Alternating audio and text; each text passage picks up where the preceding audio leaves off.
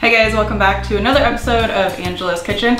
I have my handy dandy helper with me again today. This is my son Aiden. You've seen him on a couple episodes of The Dude's Kitchen now, and now he's gonna be helping me. This is really kind of what my kitchen's like. It's chaos all the time. This is embarrassing. It's just chaos. So I figured might as well bring him in to help out. So first thing we're going to be making today is Steel Cut Oats. To me, these taste like toaster strudels. So I absolutely love them. So let's get started.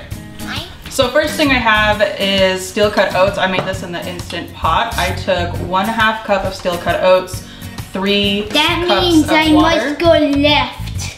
and put it in the Instant Pot for 3 minutes. So we're gonna start with a half cup, and we're going to scoop it into these bowls as like a meal prep style.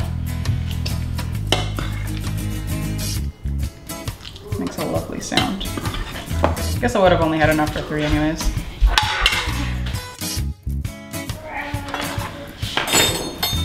All right, now that we have the Steel Cut Oats in there, we're gonna take a 3/4 cup of strawberries. These are already chopped up. We're just going to place them in there like so.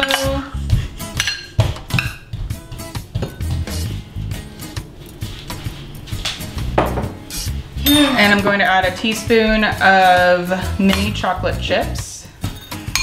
These are dairy-free chocolate chips. I really like them. And then we're going to add a tablespoon of cashew butter.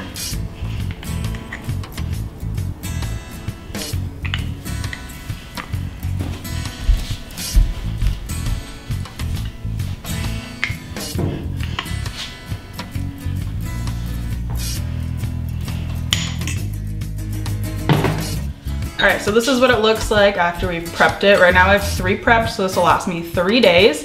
In the mornings, I just put it in the microwave for 1.5 minutes. It melts down and has this really delicious texture and flavor. Absolutely love it.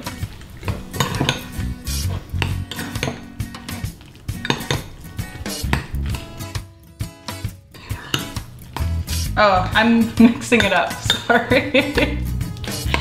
It's like, all right, I guess we're just mixing it up then. I don't know, it smells so good. All right, so this is now cooled down, at least the top half has, and inside has, but around it, not so much. So I'm just gonna grab a biteful about that.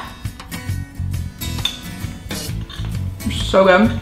This is the perfect fall breakfast because it's warm, but you also have a little bit of summer in there still with the strawberries, so. Thanks for watching.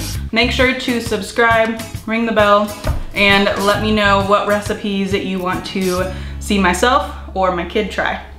Thanks for watching, guys.